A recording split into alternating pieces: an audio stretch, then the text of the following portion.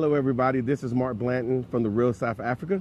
And I am Latasha Blanton, also with the Real South Africa. And you guys are welcome to sunny South Africa. If this is your first time, this is your opportunity to come with Phil Scott with his channel. And they will be here on March 16th through the 25th, 2022. The cost does include the flight, most meals, and your domestic flight in country from Johannesburg to Cape Town. The cost is $5,500 per person sharing and $6,150 for a person wanting a single room. Now, at this point, you don't need any extra shots.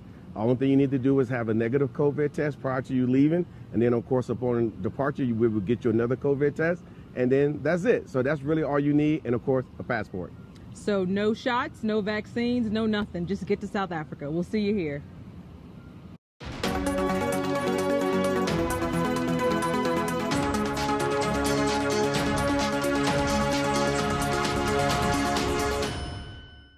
Hello fam, welcome back to the African Diaspora News Channel. I am Wongel Zelalem bringing you this report.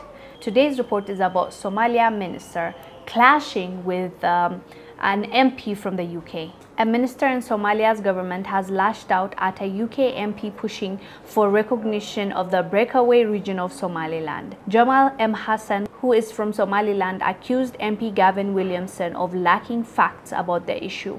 The minister referred to the time when the MP was fired from the UK government. Mr. Williamson was sacked as Defence Minister in 2019 following an inquiry into a leak from a top-level National Security Council meeting. He denied leaking the information. His motion in the UK Parliament on Tuesday to have the Somaliland region recognised as an independent state was adjourned.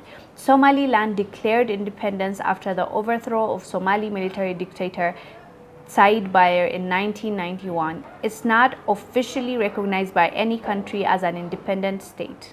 So the tweet that Gavin Williamson made was, quote, "This shows a complete lack of understanding of the political reality on the ground. It's important for junior ministers to listen to Parliament, as it is the role of Parliament to have a say on policy.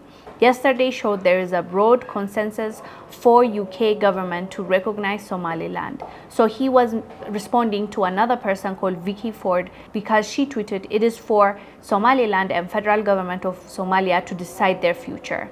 So the minister responded, "No, this actually shows your complete ignorance of the situation on the ground. Someone disgracefully fired from his own government for leaking national security information has no business meddling in the internal affairs of a sovereign nation. Supporting secession only adds insult to injury." This is what we are saying no more to as Africans. Let us figure out our problems our own selves. Who are you to meddle in between those two nations? I know right now Somaliland is not seen as, like other countries don't see it as a nation, but at the same time they have separated even though people do not accept it. I'm not gonna say I'm this side or that side. At the end of the day, the information I get is from mainstream media and I do not trust them. So I need a person that is from that nation to come and explain to me what exactly is going on, because you might think you know something, but you might be getting the information from somebody that has a different agenda. So that is why I'm not going to be quick to pick a side, and there's no need to even pick a side. At the end of the day, our focus is to unite Africa. It's not to divide Africa, but we need to listen to the people. We need to let the people decide for themselves. So what is this MP from the UK, like, what does he know about Somaliland? Why does he feel comfortable to belittle the person that was tweeting? Let them solve their own problems, and that is accurate, that is a fact, and that is what needs to happen. We're people the same way you in the UK, in the US, you have a right to choose who you want, what you want, and what you want to do. We have every right to do that. Stop meddling in our business and allow us to make our decisions for our own country, for our own people. That's what I have to say about this. But as far as, what they were arguing about, I want to ask the people of Somalia to let us know down below what is really going on the ground. We really love to know. Anyways guys, let us know down below what your thoughts are about this topic. I am Wongel Zelalem. I'll see you on the next one. Bye.